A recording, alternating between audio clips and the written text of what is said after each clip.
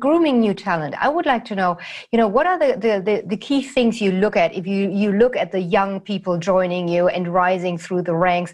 What are the metrics that you use also personally and within your team that you say, okay, that could be a potential CEO of whatever sector or CEO international or whatever department you're looking at?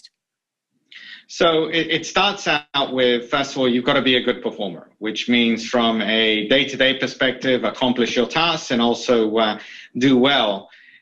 That's not enough. You also then have to exhibit the entrepreneurialism, the culture of being able to work as a team member, both as leading a team as well as collaborating with a team, the ability to work through a matrix. And we assess, and we've got training programs for people that join us, and we assess them in multiple dimensions.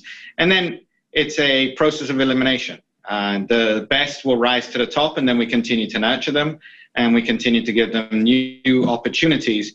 And I'd say, they evolve as they go through this journey as well. And I'm a byproduct of training. And if I look at myself, I started out as a financial management program, then went on to the General Electric audit staff. Then from there was selected in different roles. And I think I try and mimic what I went through really as the way in which we groom and also nurture talent within Baker Hughes.